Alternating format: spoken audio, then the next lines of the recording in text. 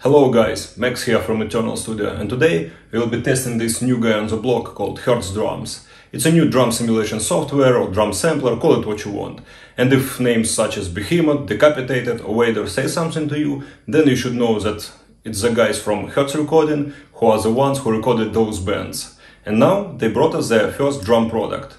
Do we need another drum library? Is it up to par? We'll find it out in a minute or so. Anyway, it will be a long enough video, so you'd better get some tea or beer and be sure to grab some snacks too. It's not a paid review, Hertz Drums didn't pay me to make one, but they sent me a copy of their product so I can come up with my own opinion and share my experience with all of you guys. Now, let's roll. It was the year 2005 or 2006, almost 17 years ago, when I first heard about drum simulation plugin. I'm talking about Drum Kit from Hell by East West Quantum Leap. Can't describe how we, a young metal band, were excited about getting these. They were played by Thomas Haake from Meshuggah. How cool is that? We wanted to get them in no time, but they cost a lot for us, so we spent money on booze instead. And it was more fun because, let's be honest, those drums were not that great, to say the least. And years later, I discovered Toontrack is a drummer too, and my journey through drum sims began. I love drum sims. Not all of them equally, but it's my guilty pleasure. And now, onto the subject of the topic. So, when I saw a first advertisement video of Hertz Drums, I was like, they have 2 separate kicks and 5 toms, shut up and take my money. Because you know what? I love having a lot of toms and 2 kicks. Some genres require it.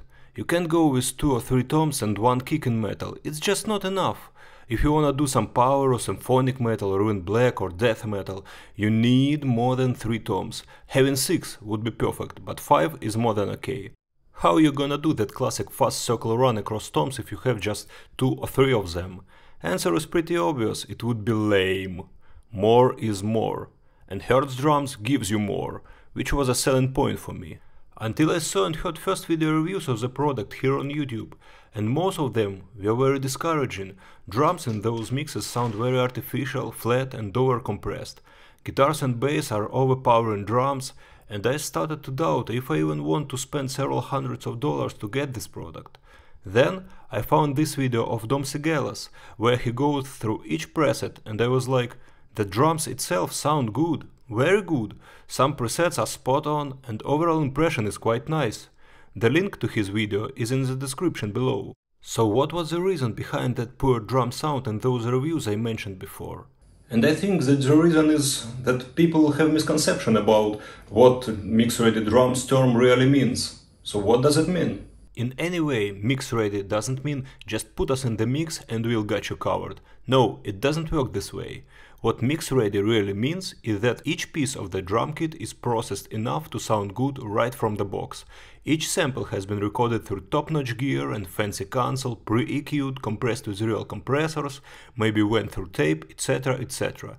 But you can't just open the plugin, load your MIDI, add tons of other instruments and wait for pro results in no time without tweaking in actual mixing. Yes, you must tweak and mix these drums just like any other drum sim on the market. You will need to build your own sound and create mix around the drums. Having a lot of cool presets must be treated like you have a road map with different roads to destination point, which is creating a solid mix. Developers of Hertz Drums provided you with a lot of options, and it's up to you to create your own vision of your desired drum sound. Let's pretend you play power metal. You see a preset called Power Metal, you choose it and it feels great, until you add your quad-track guitars, several leads, keys, orchestration and dozens of vocal tracks and overdubs. And all of a sudden, drums are buried deep in the messy wall of sound that masking all drums attack and transients. Any preset will have no chance unless you start treating given drums as a real thing. But then comes another but. All of your changes and treating must be subtle. You don't wanna squash these drums with tons of compression, limiting, clipping, etc, etc. You don't wanna apply 10 or 12 decibels of boosting highs or cutting several dBs of lows. Why? Just because Hertz Drums already sound good. Samples are very well recorded and processed. You just need to add that final touch to make it work.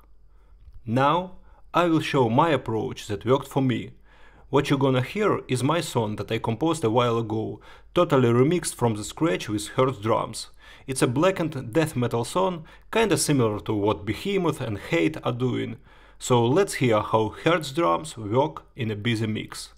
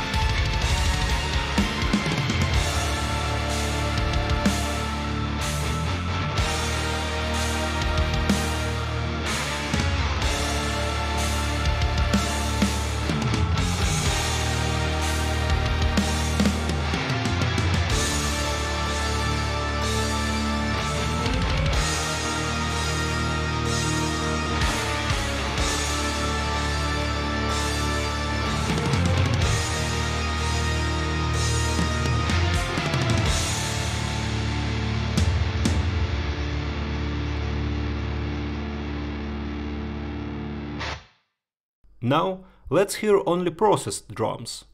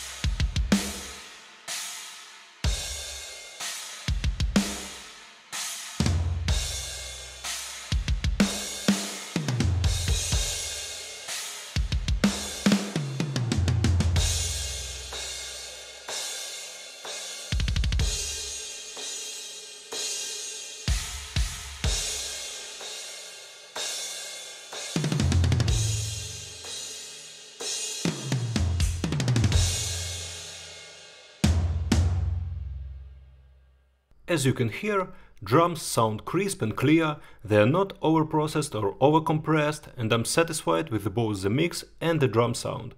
I'm turning off all effects, and here is what I started with.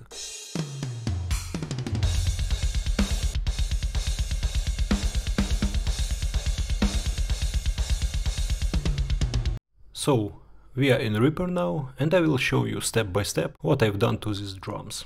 I went through all of the presets to find one I like the most, and it was alt rock. Surprise, surprise! Once again, don't be afraid to choose whatever you like. Let the preset names not fool you. You like it, you choose it, and you go from there. Then, I'm adding a little bit of EQ, just a roll off at 45 Hz to eliminate any rumble and low build-ups here. Then, I'm adding Devil Lock, this awesome plugin. And you can see mix is just at 1, just to lift a room and make these drums more ballsy. Next, clipper from BSA Audio to eliminate any red zone clipping, so let's hear.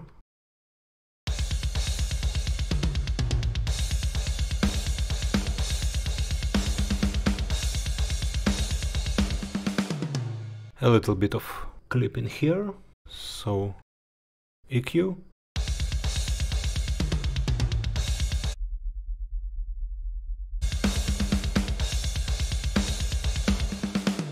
As you see, not a lot of processing, just a tiny touches to polish the sound.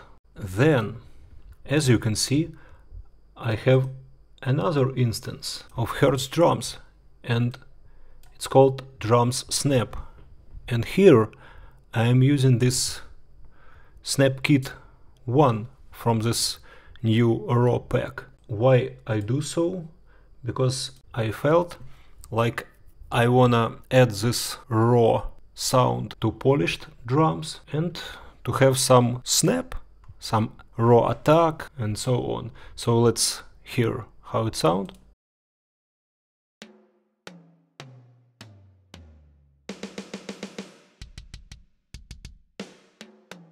Yeah, just to add that click, click, clicky, attacky sound. And adding EQ to eliminate boxiness here. Let's take a listen.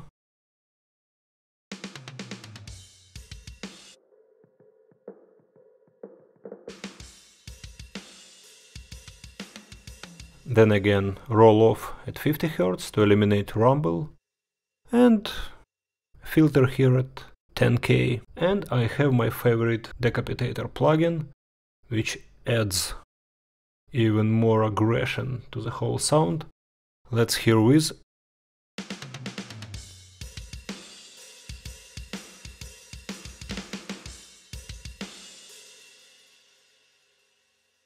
And without.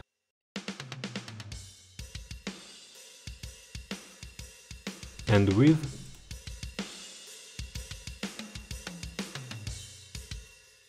Yeah, so as you see, I'm combining two drum kits.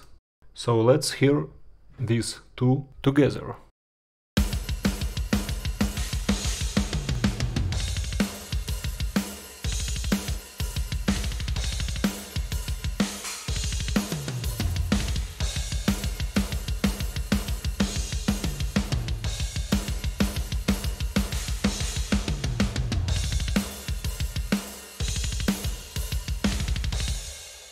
I did it to be sure that these drums will cut through the mix, and they do cut through the mix pretty well. Now I have even more of Hertz Drums on this track, and this is, as you can see, it's called Snare Reinforcement. We need to hear what it actually does.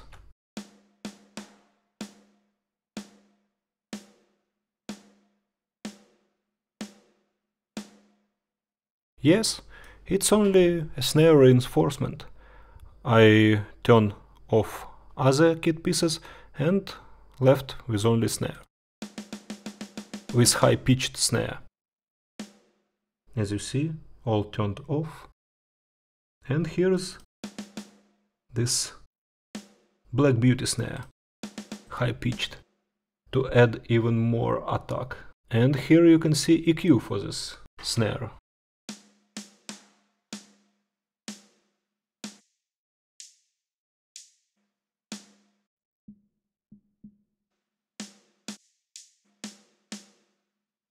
I am boosting almost 7K for attack and roll off at 140. So no other processing.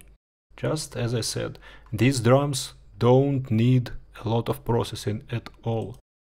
Because with a lot of processing, you will just make them lame and you will destroy the vibe and the sound, and you don't want that. So also you can see that I flipped the phase.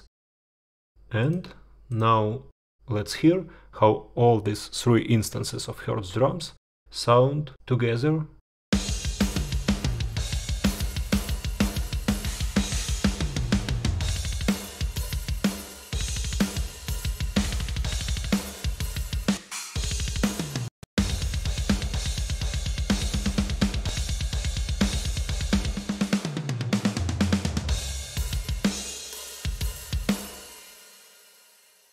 They sound nice, really nice. And let's take a look at my drum bass. So, on drum bass, I have only these two plugins from Black Salt Audio. One escalator, just to give more aggression. You can see it only at 5%.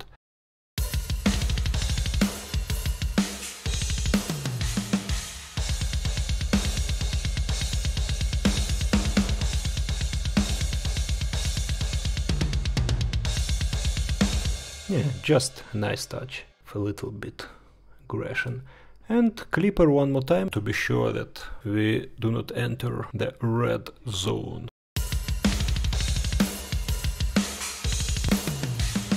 So, the next step would be to add some parallel compression. And I will show, well, it's only one plugin, as you see, this SSL. And let's hear our parallel compression.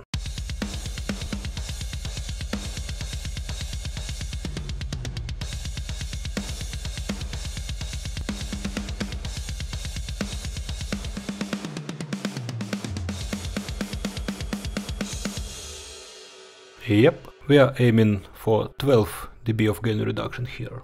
So let's take a look on levels of our drums here, and this is how they sound all together with parallel compression.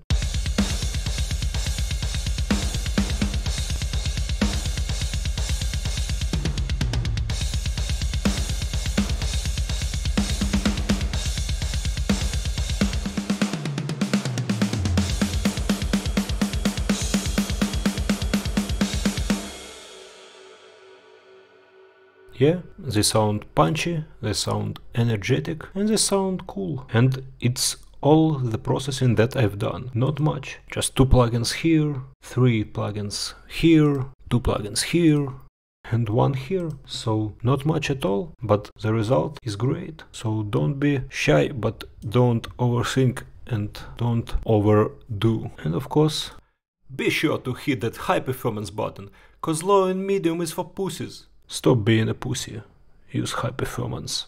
And also don't be shy to go through all of the presets to find the best and use them and create your own drums. Do whatever you want, because with these drums you can allow yourself to be a bad boy. What you need to understand is that key to getting more human sounding drums lies in the manual velocity adjusting. 127 velocity is a no-go until you wanna sound like the berserker. Also would be cool to have a clue how real-life drummers play, how they alternate hits, etc, etc. So how can you humanize Hertz drums even more? Well, you must have this cool humanized button engaged all the time.